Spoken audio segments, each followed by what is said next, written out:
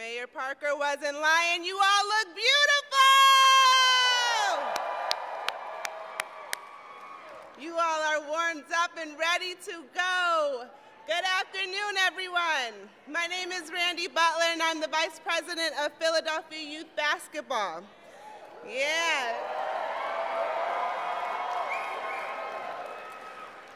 It is a true privilege and honor to be standing here in community with all of you for this significant moment in time at the Alwyn Horowitz Six-Man Center, powered and operated by Philadelphia Youth Basketball. Yeah. As I look out in this crowd and I see our young brothers and sisters and our young people of Philadelphia Youth Basketball right here behind me. Yeah. I'm reminded of my own childhood. Growing up, playing ball, surrounded by my peers and my community that was filled with caring adults who believed in me, who certainly held me accountable for my actions, and caring adults who provided me with a safe haven and opportunities to holistically develop nurturing environments, and most importantly, surrounded by young, caring adults who uplifted my voice. Yeah. They allowed me to listen and to form my own opinions about the topics of the day, while first listening to theirs, of course, but totally emphasized the importance of my civic participation. And that is the essence of what today is about. And that is the essence of what this community, this Philadelphia Youth Basketball community, our city's community, is all about. Yes. Yeah.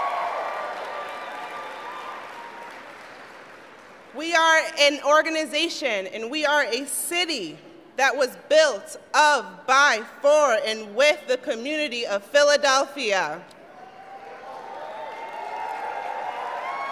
Yeah.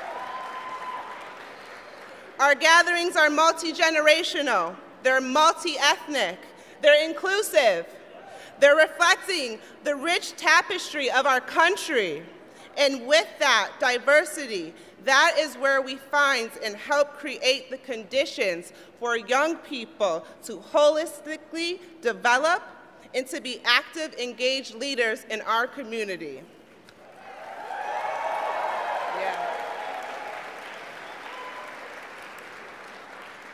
All right, folks, this is the fourth quarter. Yeah, it is. Fourth quarter. This race is neck and neck. We cannot get tired. We cannot get complacent. We all have to go out and we have to talk to our families and to our friends and sometimes even to the other side about what's at stake. We need a role model for all of us.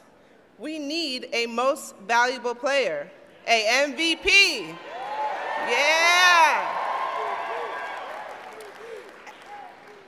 MVP, MVP, MVP.